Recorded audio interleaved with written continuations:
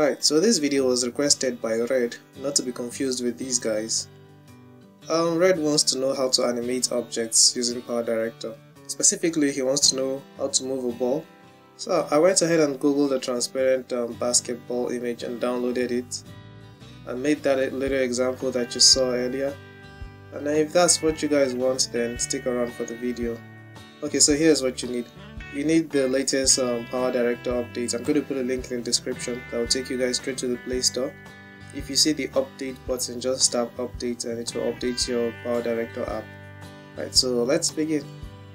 Whenever you see this red cursor, just ignore the white dot. That's supposed to be my thumb, because I'll be using this red cursor to show you some things to make this very beginner friendly. Alright, so I just imported this clip called download to, and now I'm going to import the image of the ball.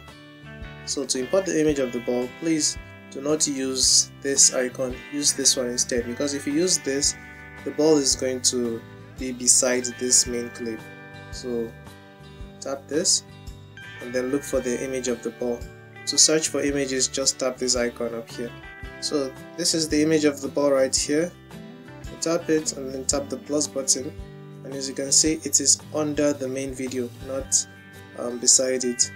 So always make sure you tap this to create overlays. So we have the ball here and the video is behind the ball. So I'm just going to play it for you guys to see what it looks like without doing any form of editing.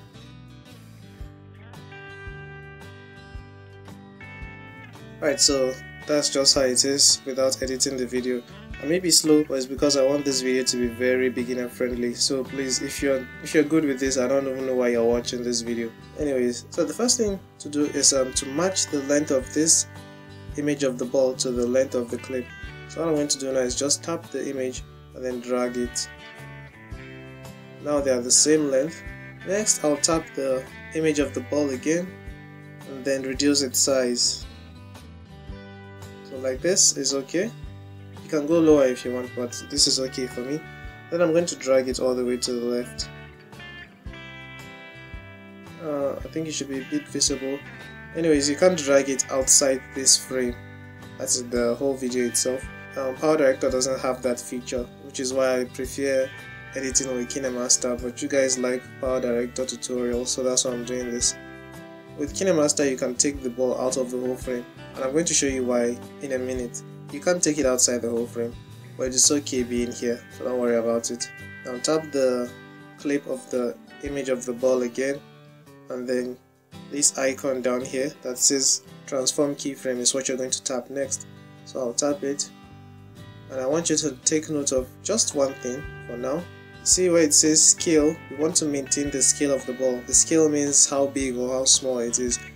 You know, initially when we had the ball here, it was very big, but now it looks very small. So the scale is at 0.296. Positions X and Y do not matter right now, so don't worry about them. What we're going to do next is start keyframing. So you see this icon over here where the red cursor is? This is the keyframe symbol, and I'm going to show you how it works. So I'm going to tap it now, and when I tapped it, you should have noticed that the yellow symbol appeared here. So I'm going to zoom in a bit, or not a bit, all the way in. I'm not sure you can see it, but this is the symbol right here. So this symbol means that you want to track the movement of the ball in this image. Now as you can see, the symbol is now yellow because this blue line is on it. And this means that this point in the clip, we want the ball to be in this position, which is this position right here. But as the video progresses, we want the ball to make its way all over to this place. So what we can do, so I'm going to just zoom out a bit and then, oops, okay, I just zoomed out, and now I'm going to start moving until the car appears. I'm just going through the clip. Alright, so the car is up here. We tap the clip of the ball again, tap transform keyframe, and this time we're going to move the ball all the way to the car to create that illusion of an impact. So as you can see, I have started moving the ball. This keyframe was automatically created. I didn't have to tap this myself, but you can tap this to create a keyframe before moving the ball. What this essentially means is that at this point of the clip, the ball should make its way all the way over here. So I'm just going to play it for you guys to see.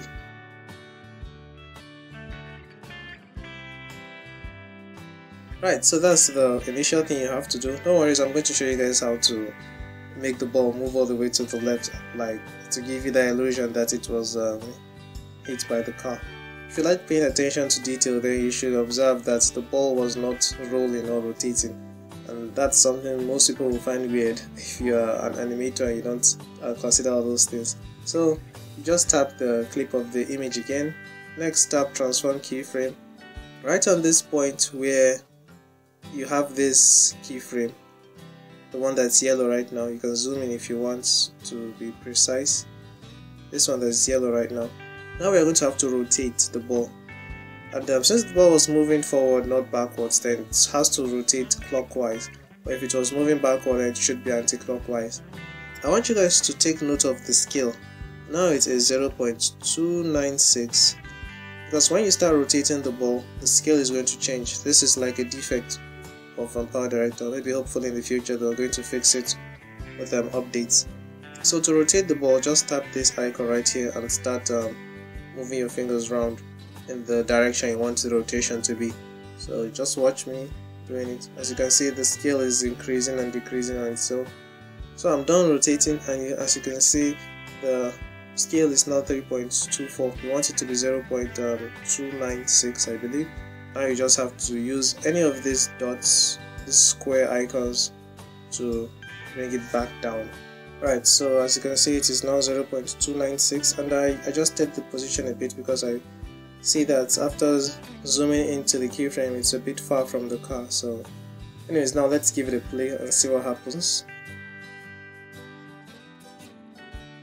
So you can see the ball was rolling. Maybe it was rolling too fast. You can reduce the speed of the rotation if you want. I'm just going to leave it that way for now. So right about here, the ball makes impact with the car, and now it has to move backwards to the left. So just tap the clip again, tap transform keyframe, and now tap the keyframe icon again. As you get better with keyframes, you're going to realize that this keyframe I just created isn't really necessary, but I just want to make this beginner friendly, so that's why I'm creating another keyframe. Normally it should be done with 3 keyframes, but this way you guys should be able to understand when I explain how everything works together. Right, so now you're saying this white keyframe and this yellow keyframe should keep the ball in this position. At this keyframe, the ball is here and it doesn't move between these keyframes. So this yellow keyframe also means that the ball is here. I want the ball to move from this position where it is all the way over here to the left. That means we're going to move forward. So let's say where the car the front of the car is almost out of the frame, and then we move the ball out of the frame as well. So let's give it a play one more time.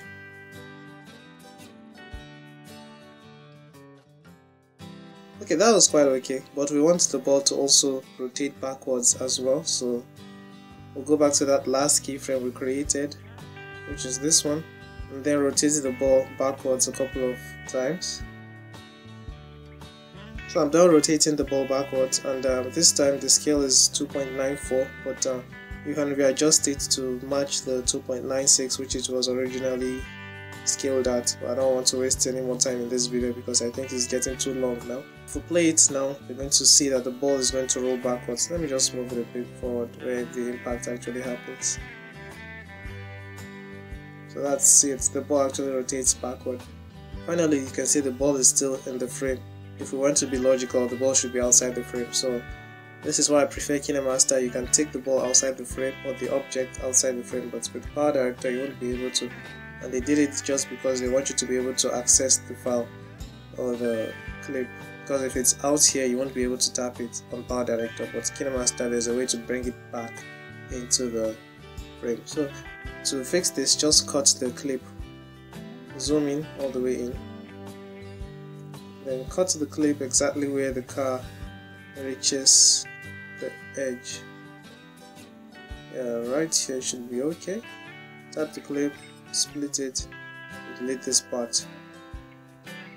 So it should be the final animation for the whole video, which is like 20 minutes for me. It should be like 5 to 8 minutes for you. Right, so that's how it works. Alright, Red, I hope I've been able to help you out with animating using PowerDirector, and everybody out there. Hopefully this video has helped you out as well. And if it has, please give it a thumbs up, and if you haven't subscribed already, please do. If you have any questions concerning PowerDirector, you can always ask me, and if I can, I'll make a video answering your question. Alright, so happy editing, and yeah, bye bye.